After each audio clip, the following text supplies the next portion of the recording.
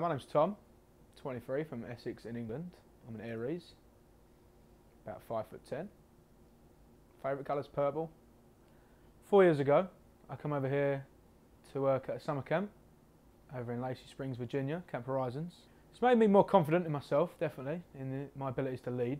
So I worked my way up through the ranks, essentially, to the point where I was leading a village of counsellors this summer. My ability to teach kids, so when I was teaching classes of climbing wall, caving, we go canoeing on the lake, all things like that.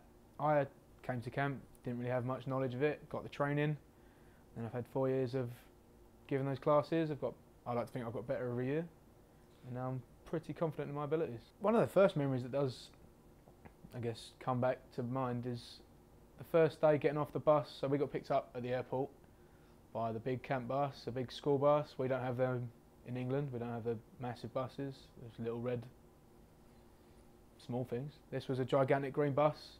Camp Horizons written all over the side. A little bit wild. Get off the bus, everyone comes running towards you, starts screaming, welcome, welcome home, all this business, and that was intense. That was a memory that does stick out, just because you immediately feel like you're part of a family. My favourite camp tradition, although we didn't do it this year, but it was the blue skit. So this involved the song Blue, I'm blue, dubba dee dubba die, that one, and some marshmallows and some, like, I don't know, some blue punch, blue whatever it was. We played the song, we had the marshmallows and the drink in front of us. Every time it said blue, we'd take some marshmallows. Every time it said dubba dee, have a drink, if you remember the song. It's pretty frequent, so you end up marshmallows, drink, all in your mouth. I go a little bit too intense, and it all comes spraying out. That's when I like doing that every year. My favourite camp song. So you start off, nice little beat, easy. Once upon a time in a nursery rhyme, there were the three bears, cha, cha, cha. They all went a-walking in the woods and a-talking, and along came a little girl with long flowing golden curls. Her name was Goldilocks, and up upon the door she knocked. Americans are very enthusiastic. No matter what's going on, they'll put some sort of spin on it to make themselves happy or get the mood going, which at home gets a little bit miserable, a little bit grey. So over here everyone goes pretty wild, pretty big, makes the most of their day. So that's something I do try and take home whenever I have to leave every time. I'd say something that has grown in me through camp is tolerance and just my acceptance of others.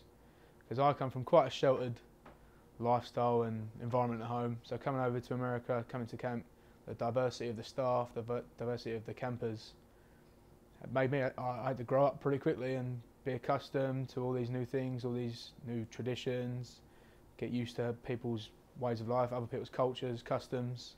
It's definitely something I've had to take home, and I can spread that to my group of friends. Like, don't be quite so sheltered. Get out there, see the people of the world, see the different things, because it's a beautiful place. It's a beautiful place, the world. What would I say to someone down and out in the dumps? I'd say pick yourself up. I'm going to look into the camera for this. Dust yourself off. Get involved with life. Take it by the horns. Go nuts. That's what I'd say.